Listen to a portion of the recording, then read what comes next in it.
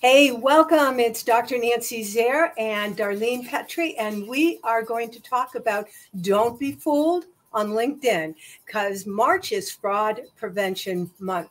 In fact, Darlene, you brought that to my attention. It says, wait a minute, then try to go live. Okay, so we're not live. Well, it says we are live. Yeah. Well, we're trying to go live. Okay, we are live. All right. I guess not yet on LinkedIn. I think we might have been live on some other medium. But anyway, again, Dr. Nancy Zare and LinkedIn Whisperer, along with Darlene Petrie, and we are here to talk about Don't Be Fooled on LinkedIn because there's lots of scam that's out there. Darlene, you brought to my attention that March is Fraud Prevention Month. It is, and every year at this time it's Fraud Prevention Month, and people can find events all over because I think it's really important that people get as much information as they can in regards to fraud prevention. And basically, almost, it's interesting. I've been posting, Darlene, about this event, and we've gotten a lot of feedback and a lot of comments. I'm sure you've noticed. But what's been interesting to me is to find out how many people have voluntarily shared with me that they are regularly getting scammed. Mm-hmm. There are so many victims out there, it's a worldwide, I don't know what you would call a disaster, I think, because it's something that, that isn't, it's sort of taken seriously, but not really. People are trying to get some information out, but I find that there still isn't through the governments, that there isn't enough being done about people being frauded. They're not being supported as they should be. Right.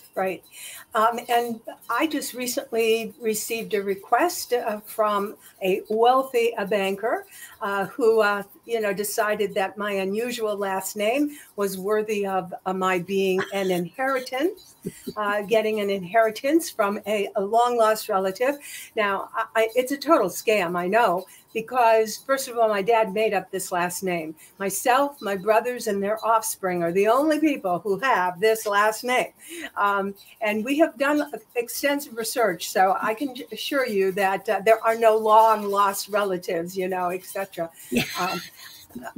And of course, I did not follow through with the scam to find out exactly, but I'm sure I had to pay some money to inherit just buckets of money. Mm-hmm. And it was going to be a secret between me and the wealthy banker. And that is definitely a red flag.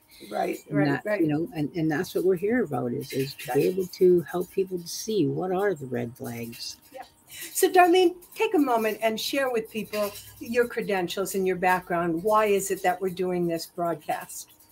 Well, I think I'm the CEO and founder of Scam Prevention International. And I was scammed in 2019. It was a romance scam. And I didn't realize anything about scams. I mean, I knew of criminals and I knew of people being frauded, but I never thought of it as something being done online, or that it could happen to a person, playing games on or through social media like LinkedIn, because I always felt that LinkedIn was it's a place to do business. And I just found that there were so many people who did not know anything aside from me about people being frauded and being scammed. And like me, so many people thought, well, that would never happen to me. Well, like I said, it did. Truth is, it's not really a matter of if you're going to get scammed. It's a matter of when you're going to get scammed, because scammers are everywhere. They are not just online. They are also people who come to your door. They're people over the phone. I'm sure many of you received those telephone messages. I did receive one actually just before the call today about my credit card being, fraudulent activity suspected over the phone, and so by text and in person can be scammed. So partnering this week with you for this 5-week series to me is something that's very beneficial. And it should be more than just during the month of March that scam prevention is. It's a every second of the day thing that needs to happen. So the reason why Darlene and I are collaborating, I'm the LinkedIn whisperer, and I help read LinkedIn profiles. And so the reason that we are in collaboration is Darlene really is an expert about all sorts of fraudulent activity, not just on LinkedIn, but as she said, through other media. And we're going to specifically talk about LinkedIn because there are when you're alerted to what to look for, especially going to someone's profile, then you can avoid some of these scammers. That doesn't mean that they're not going to reach out to you. It just means that you know that it's bogus. So let's start from the top of the profile, if we can, Darlene, and share with us again what it is that you look for. And by the top of the profile, there's a banner, there's your picture, and we're going to just focus on that right now, and then we'll go underneath, like the actual title and your words and so forth. So go ahead, Darlene. Okay. I think with it, when I'm looking at LinkedIn profiles, the first thing I do is I do look at the banner, and I look at the profile picture, and I want to make sure that the banner is consistent with the profile picture. Now, there are many LinkedIn profiles that do not have any information on the banner. And to me, that is one of my first suspicions, is why don't they have anything on the banner? Now, my caveat is that not all blank banners are from scammers. It could be because people don't know what to put in there, or they just wanted to see what's going on in LinkedIn, so they just kind of keep the profile open, and they're not really interested in doing business. And so I always look for information in the banner. Does it look like a photo that is clear? Is it has it been taken from another website? So I'll often do a search, a reverse image search. So I'm not always doing this with every single person, that I'm doing it. It's when I'm going to do business with them. It's when I'm going to have conversations with them. It's when money's going to be transferred to and from, like if you're going to do business, you really want to do your research. And that's looking at the banner and looking at the profile picture. And I have to say that one thing that I found out in the last few weeks is with the picture, which I thought, you don't really think of it, but there is an AI website that you can go on and just ask for it to make up a picture. And it's a picture of somebody that it's nobody's face, but it looks real. It looks like your everyday, you can request whether you want somebody to be older, younger, however you want them. You can tell the AI what kind of position you want to be in, and it'll make that face for you.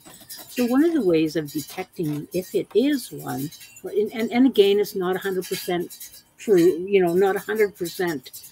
I want to say it's reliable. Reliable. That's the word I'm looking for.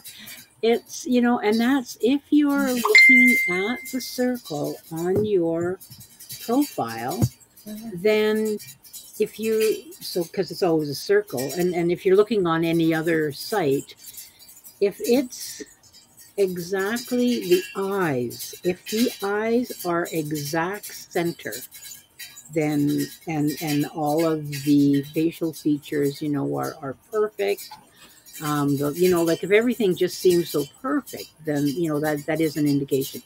But it's the eyes, I guess, that is one of the main things, that if it's center, those are things to look for. And because if you do a reverse image on one of those kinds of pictures, you're not going to get any fake information on that person. So that's one of the ways I do is compare the two, make sure that they're consistent with what the banner is saying, and are they is the picture real? Right. And as I mentioned to you in posting, I got a lot of men telling me that there are some Asian women, apparently a particular photo of an Asian woman who is she's been broadcast multiple times to these guys. So it isn't just women who are being, preyed on. The men are being preyed on as well. So I want to share a little bit about the fact that I read profiles. And again, when something is too perfect smile and, perfect eyes, and we are not actually 100% symmetrical. And, our right side and our left side actually look different. And so that's another thing to be aware of, that a real photo is not going to be perfect. So keep that in mind as well. That's so true. And when you think of how many people are on LinkedIn, I think just this year it went over the 900 million mark, and that's how many members. So it's over 900 million people now, and there are so many people. Like I think there was anywhere between 50 million to I think it was 70 million that LinkedIn themselves have said that are fake accounts. Now, that's a lot of fake accounts, 50 to 70 million people. And with so many people using LinkedIn for looking for work, there's something like 49 million people who are using LinkedIn to apply for a job. And this one here, I was getting stats because everybody loves stats, right? 77 job applications are submitted every second on LinkedIn. Like every second, like it just, to me, it's like we really have to watch out for, what's too good to be true, and really need to know what it is that we are looking for. And like you said, there's no visible red flag. They're not putting up the red flag there. Yeah, exactly. I like that. Yeah, the color combination is great. Yeah. So there, but there are red flags that people can watch for. And ideally, my goal through doing Scam Prevention International is to have it so that it's second nature for people to do it, not to be scared of that everybody online is a scammer, and that you need to start out from that basis. But people need to be cautious. Yeah. So I'll share a little bit more, because my particular scammer actually took a photo of a real LinkedIn person. So beware, your photo may be prey to scammers. And so this particular gentleman, like I told you, who was a banker, happened to be abroad, overseas, hence the relative who died overseas. And so that was legitimate. As I looked at his profile, I have to tell you, the profile was legitimate, including the photo, including everything about it.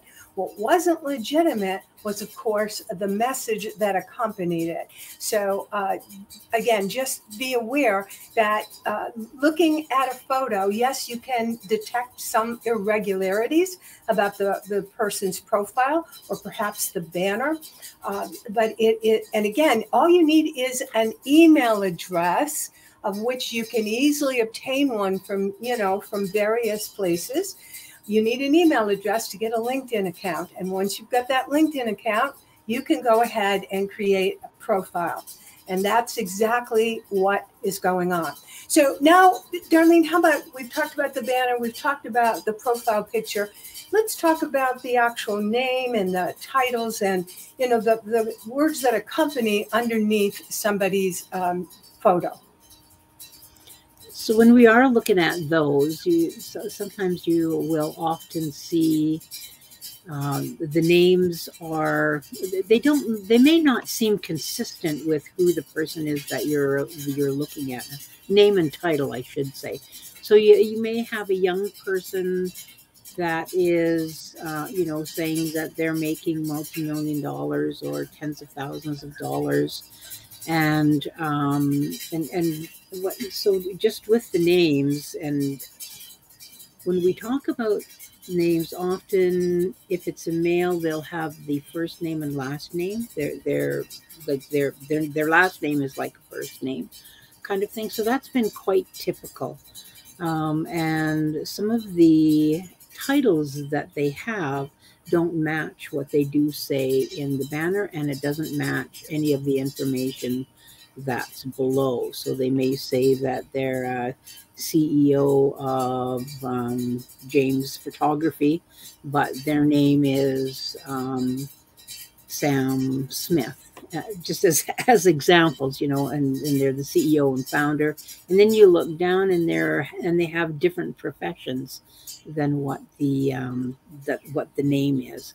So it's always good to check out the names, because you can type in names and see who all the names are, and does that name match the person? Like I know with the person that you had, there were actually kind of a lot of people that had his name, and you could tell that some of them were fake accounts because in them they didn't have proper photos in them. Right. So again, you can't be too cautious and just assume that because somebody has a LinkedIn profile that they filled in the various categories that automatically makes them acceptable. And I might even suggest a word of caution. Look at how many connections they have, because obviously when you create a new profile, you have very few connections. And we who are well connected, and there's something known as lions in LinkedIn, people who are willing to connect with anyone. Well, that means you can very quickly build up the number of connections you have.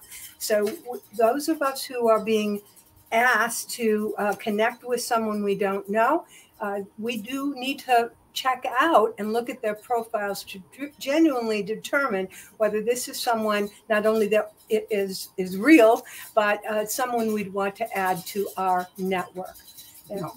Because then our name gets used on behalf of the next person. Oh, I see that you're connected to Nancy Zare or to Darlene Petrie, and now that person worms their way into more connections. Mm-hmm. And that is one of the things. I mean, they're now, our AI is such a wonderful thing. I love it. I like playing with it, and so. But with bots and AI, there are bot and AI driven profiles Yes. that are created and operated by programs, and that is used to increase the number of connections that they have. So if they have like 25,000 connections and they've only been on LinkedIn for 6 months, and that's kind of especially since LinkedIn does only allow you 100 second level connections, so that that's kind of a lot. So there are things that you do need to look out for, Right. and there's different reasons why we do have the scammers online, the fraudsters, and some of them, like they pose as recruiters, they pose as business owners, as other professionals. And what they want to do is they want you to share their personal information with them so that they can take your money. And so that, they want to lure you into sending them money. If you're looking for a job, they usually want you to pay up front for equipment that's needed, or to have some tests that have to be done. And they want to download software onto your computer so they can keep an eye on you and see all of your other banking information and accounts that you have. And they will also want to see your friends, because that was another point I was going to make, because they are often using us to connect with others. So again, And we can talk about those privacy settings in another session. But we are nearing the 20-minute mark, and we do want to keep this relatively short, which is why we're doing this in 5 segments. So today we have covered the LinkedIn banner, the profile, the title under in your name, etc., even initials and degrees. These are things to be watchful for. Next week, we're going to continue down the LinkedIn profile. This is a 5-session series. Again, next week, same time, same place. For those of you who are watching either live or the replay, please go ahead and if you have questions, if you have comments, we welcome them. If you particularly have had a situation where you have been a victim of scam, we're interested in those stories. I'm happy to direct message me and for us to talk offline. Anything you want to say before we bid our audience adieu? Yes, I always, my final words are always, if it's too good to be true, then it probably is. And don't click on links that are in your, anywhere in your email boxes or text messages. Just don't click on those links. Do the research. Oh, thank you, Darlene. All right, to your sales success. It's Nancy Zare, the LinkedIn Whisperer, and Darlene Petrie, Scam Prevention International. to your sales success. Thank you.